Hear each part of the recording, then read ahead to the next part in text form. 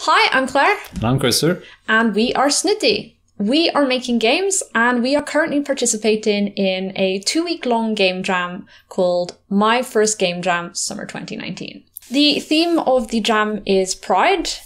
So we actually did a lot of brainstorming and came up with 3 different ideas. Yes, our first idea was City Builder. We've been sketching it out on this whiteboard over here. And we then had a farming game for an idea where you're supposed to protect your prized crop.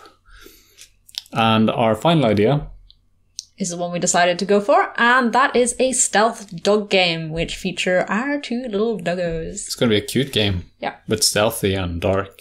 So the main plot for it is it's a stealth game where you play as a Chihuahua who has to infiltrate the Garden of Moritz, who happens to be a Can Terrier, to find his pride and joy, the legendary squeaky toy of all squeaky toys with unlimited squeakiness.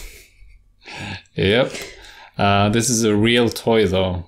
So first of all, we came up with a game design document so that we could outline the core mechanics and all of the different puzzles that we were going to be making. So we could have a good idea of what we would be making in general and a good idea of what assets we'd make. So we first started making the character movement and making it move around. And we didn't encounter any problems with that script until we kind of started making the guard patrol system where we set up waypoints and wanted to make sure that the guard would actually detect the player. We decided to do our first live Twitch stream, and it was actually during that we realized that there was no detection. And thankfully, everyone on the Twitch stream were really, really helpful, and we were able to figure out the problem.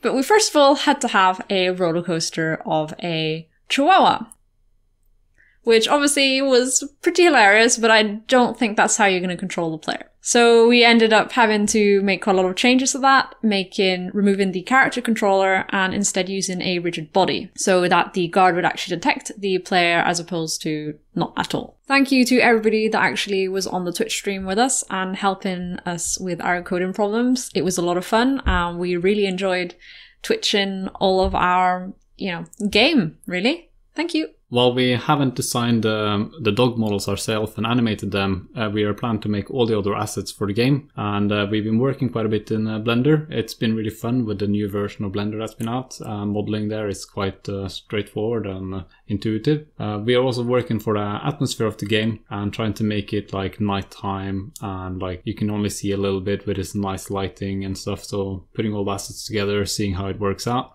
And that's where we're at really. I hope you liked what you saw. Like and subscribe, and we'll be sure to be posting more. No boobs this time, I'm afraid. Sorry.